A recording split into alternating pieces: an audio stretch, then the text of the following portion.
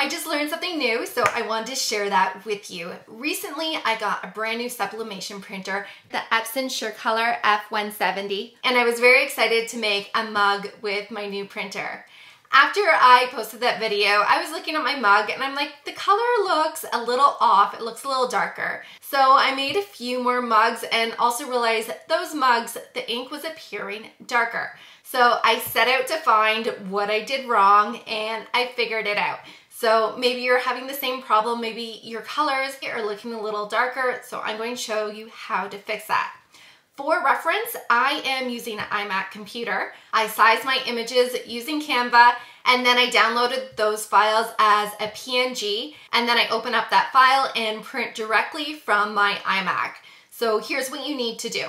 So here's the image I want printed. We're going to go up to File and down to Print. First, make sure you've selected the right printer. Mine is on my inkjet printer. I'm going to switch that to my Epson SureColor printer. And then we're going to scroll down to printer options and then select color matching. Now, this is what I did wrong last time. I left this section selected as Epson color controls, but what we need to do is go over to color sync. Now you'll have a drop down menu here and you'll be able to select either textile or rigid. So textile is like your fabrics, like a pillowcase or a t-shirt.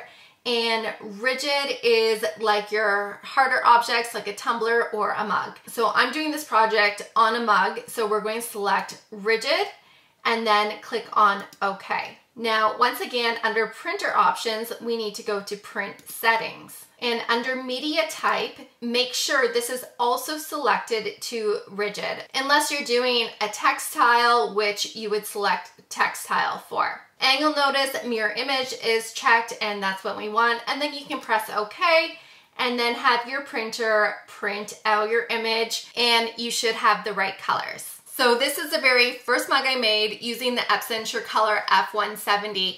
And you can see it looks amazing. It has vibrant, bright colors, but this isn't the same color as I had on my screen. And it looks a little more pinky, maybe a little red, and my color on the screen was more of a purple color. And when I made this mug, the only setting I changed was under print settings. I didn't switch the color matching setting. So after I switched the color matching setting and remade this mug, this is what it looks like. So you can tell this one is more accurate to the screen colors. It's purple, not pink. Both mugs look fantastic, but this was the color I was going for. I hope this video helped you. If you're interested in crafting tutorials, be sure to subscribe, and I hope to see you on another crafting adventure.